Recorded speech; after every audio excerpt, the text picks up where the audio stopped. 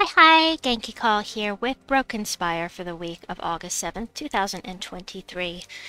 We're going to do the things I usually forget first, and those are the trials and Underspire. So for the trials, I just made one little change here. I was going to put Shegra in front of the Sulfur Slime. Sulfur Slime's going to create a bunch of red, basically. It's going to take, well, I mean, you can see what it does.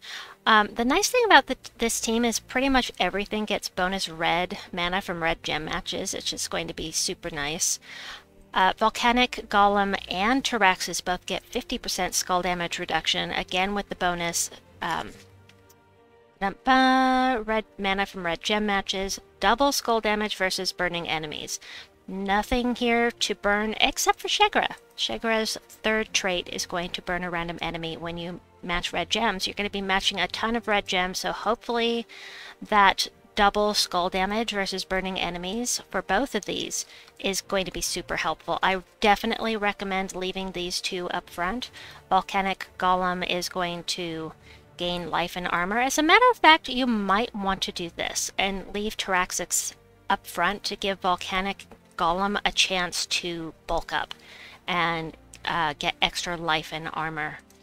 Shegra, of course, is going to turn all of the red gems on the board into skulls, and yep, that's about it. So this is what I'm going to recommend just starting off. You could do this, but yeah, definitely keep one of these two or both up at the front of the team. That's my recommendation.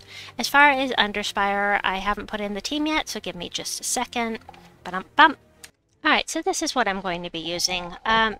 Two Magma Dragons, Pigra, and you can use the Flamifer, you can use Shegra's Heart, or you can use the Fire Guard's Heart. These are the options that I'm personally going with, is one of these three. Explode. Oh, whoops, this isn't right. Hold on, I was going to put Shegra on here as well.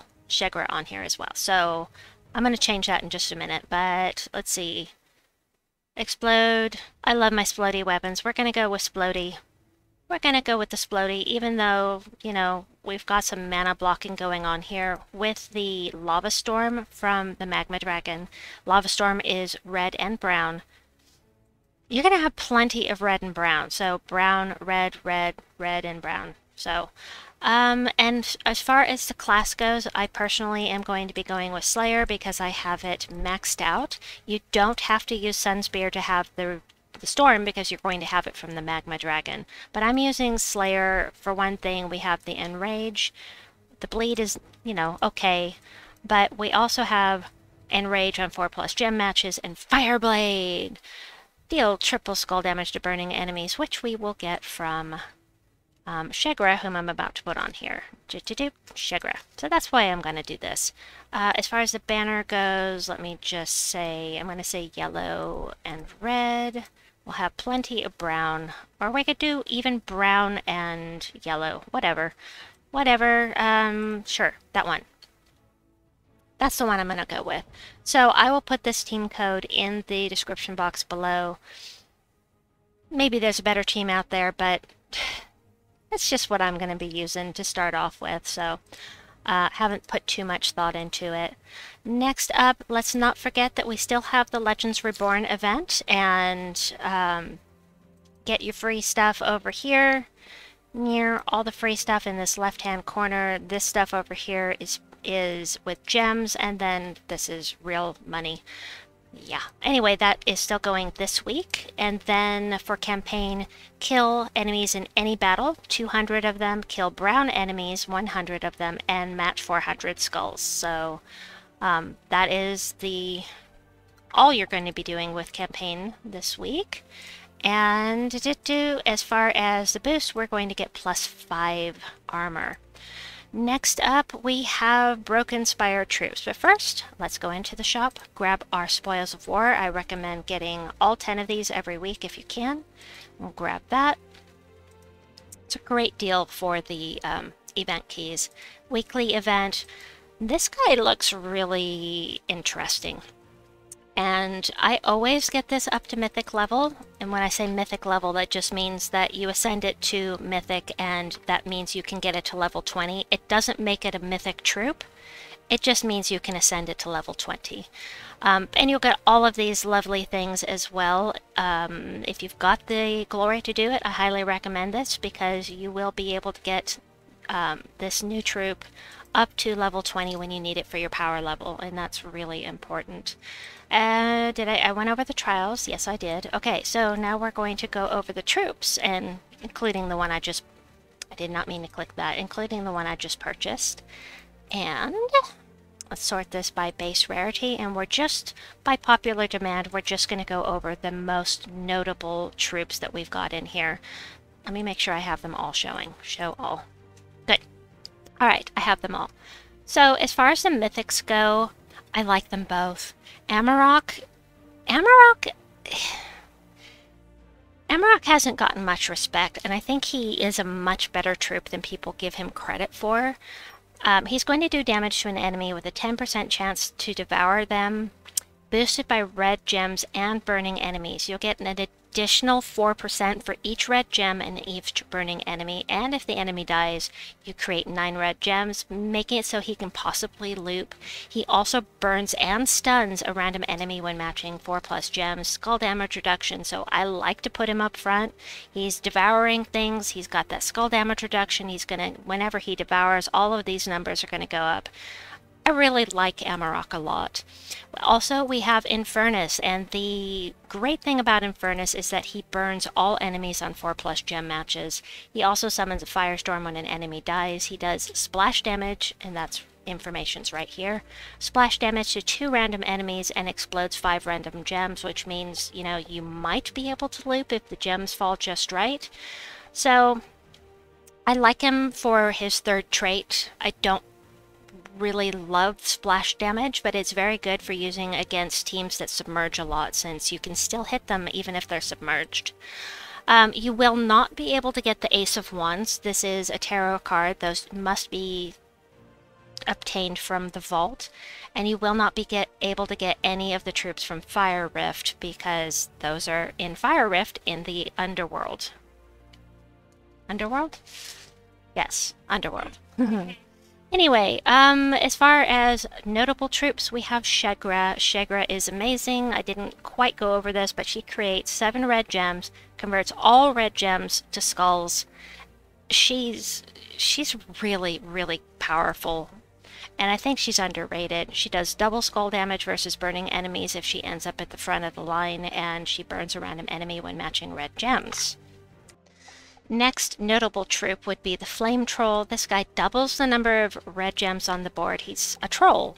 He doubles the red gems on the board, then creates 3 more. He's just like any other troll, like our favorite forest troll, but this is for red. And then burn enemies when doing skull damage if he ends up at the front of the queue.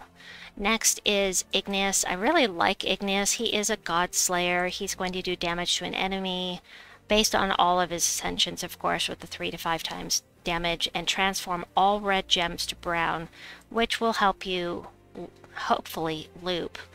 You know, he's one that's not used a lot. I do really like him, though. He's got that 50% skull damage reduction, and, you know, he's a god slayer, so anything that has full stars, it's turquoise and it has all of the stars lit up.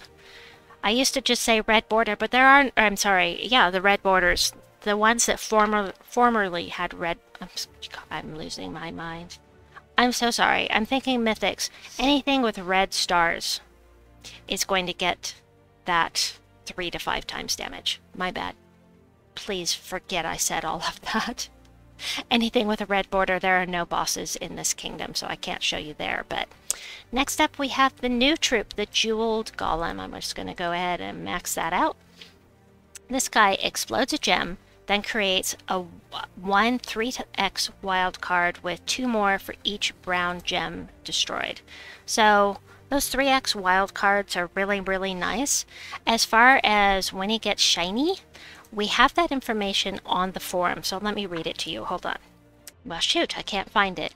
Shiny level 0, or Shiny level 1 will decrease the mana cost by 1. Shiny level 2 is going to make you create a bunch more wild cards. I saw it somewhere and I don't remember where it was. So sorry I can't give you the specifics, but shiny level 2 is shiny. I like it. Gonna make this a lot more useful. Anyway, next up, let's see, you get him automatically. Lava Troll. Oh, it's a mix of red and brown gems. That's great if you're running with Magma Dragon, but, you know, in general, I prefer the trolls that create one color over two. Pigra is actually really good mana gen. Create 7 red gems, then explode a certain number, you know, half of your magic plus 1. Explode red gems with a 30% chance to do another summons. The downside of Pigra is the mana cost, but still a pretty good mana generator. And you summon a firestorm anytime an enemy dies as well. Next up we have our Siege Breaker. This is for fighting towers. This guy is definitely something you're going to want when the time comes, but of course when we have the Tower of Doom we may have a new Siege Breaker, so it's kind of old information now. You can still use it in an event, but with the new Siege Breakers coming out, we'll see. We'll see how that works out. We've only done one invasion since the update came out, so. Taraxis is a lower level troop that does damage to all enemies, plus it transforms blue gems to brown to boost the effect. This is a really nice card to have if you're lower level, and it's super helpful in delves as well because you get that boost to your stats and your magic, so you do more damage. He also has skull damage reduction and the bonus red mana from red gem matches and the double skull damage versus burning enemies, so yeah, Taraxis is not bad. Can't get this. Fire Rhinax. Let me see what else I've got here. Alright, Lava Elemental is another from Broken Spire that does damage to all enemies. He also burns them as part of his spell. And double skull damage versus burning enemies and 50% skull damage reduction. So, you know, this guy's actually pretty useful at the front of the team. Next we have, let's see, can't get this. This is from Fire Rift. Next we have the Lava Worm that can possibly loop because it's creating these extra red gems. You know, you use the Sandworm, and I think it's the Sandworm. Anyway, different ones in Arena, you see how often they can loop, and this one just creates red and hits the last enemy, just like those others. Let's see. This does triple damage to constructs and 50% skull damage reduction. Let's see what else. We went over the Sulfur Slime. Volcanic Golem is actually pretty useful. It has skull damage reduction by 50%, double skull damage versus burning enemies, explode a gem, burn a random enemy for every red gem destroyed, and he tanks up. I like this. I used this in a delve where I didn't have a level 500 delve, I should say, where I didn't have access to the really good troops to help you do a lot of damage, and he worked out great. That level 500 delve went just fine with this guy up front. Next we have Sulfur Slime. I already went over earlier. Let's see, can't get this. Ogress is amazing. If you don't have Ogress yet, you need Ogress because she is absolutely, she has changed the way that bounty works because she's great mana gen. Unless you're super low level, she is amazing mana gen, plus with that 50% skull damage reduction and the summons, it's just really, really great to have Ogress on your team when you're doing bounty. And Firebomb is not, it's not really used much anymore. It used to be you'd use this with the Sunbird, and it's empowered, blows itself up, it explodes some red gems, does a little bit of damage to a random enemy. You know, you can summon things into its spot. It's not bad. Mostly you're going to see it in PvP where people just want to lose. But that's about it. So anyway, those are the most notable troops that we have here in Broken Spire. So next up we've got, let me see, what have I forgotten? Taking this new guy into PvP and Explore will give you an additional 400 gold per battle. And I think that is about it. Let me just regroup here. Hold on. Well, I feel like I'm forgetting something, but I can't remember what it is, so let me know your questions. Tell me what I've forgotten, if anything, down in the comments below. Please like and subscribe, and we'll see you soon. Bye-bye! Wait a minute. I did forget something. Ha ha ha ha. Oops. Alright, we have the Tower of Doom event, and this is super important. This is super important, guys. Things have changed in the Tower of Doom.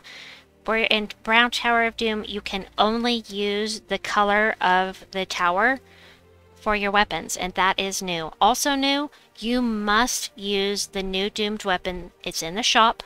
It's also in the Soul Forge. Don't waste your diamonds. Get it in the shop here for Invasion.